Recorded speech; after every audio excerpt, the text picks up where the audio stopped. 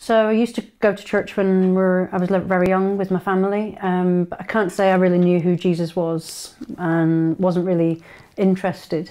And around the age of 12 or 13, I stopped going altogether to church, and was having a hard time at home and a hard time at school. And things were getting on top of me to the point where my mum took me along to the doctors because things weren't right. And I was diagnosed with clinical depression and put on medication at that time. And life wasn't really that great. Well, I was working out in Athens in 1995, working as a nanny. And on my day off, I went up to Lykavitos, a mountain in the middle of Athens. And whilst I was up there, I met some evangelists. They were singing a song that somewhere in the back of my mind I remembered. And they came over and was chatting. And my answer was that my life was okay. I didn't need Jesus. Everything was fine. I thought my life was rosy. I mean, looking back, I can see it wasn't. I was drinking, not secretly, but it wasn't social drinking. I was having drinks on my own. And sort of, I suppose, I didn't want to admit to that. And it was in the back of my mind. I came back to the UK and I was working as a nanny in Leamington Spa, and the little girl I was looking after wanted to become a brownie.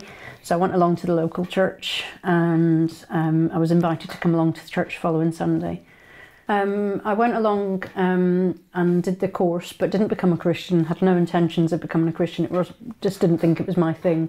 But by then I'd made friends and wanted to carry on going to the church. So I said to the curate, Morris, do you mind if I carry on coming to church? Because I've really made friends, and yeah, I don't really want to become a Christian. Is that still okay? And he was like, yeah, sure, but could you come and help on the other course? Because we could do some washing up and help and clear away and stuff.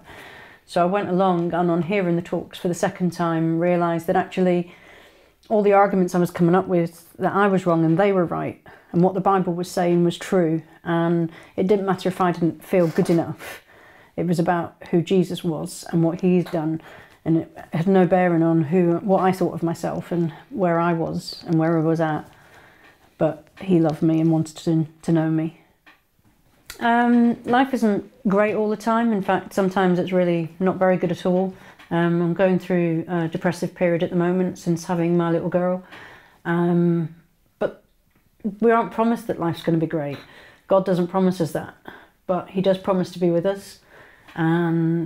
I look to the fact that this life is temporary and I have eternal hope. I don't, even in my depressive state, and when I feel like I just don't want to get out of bed in the morning, I never feel hopeless because I have a hope in Jesus and I know that he's with me. So even in the midst of it, of life not being very great, I know I've got that eternal hope.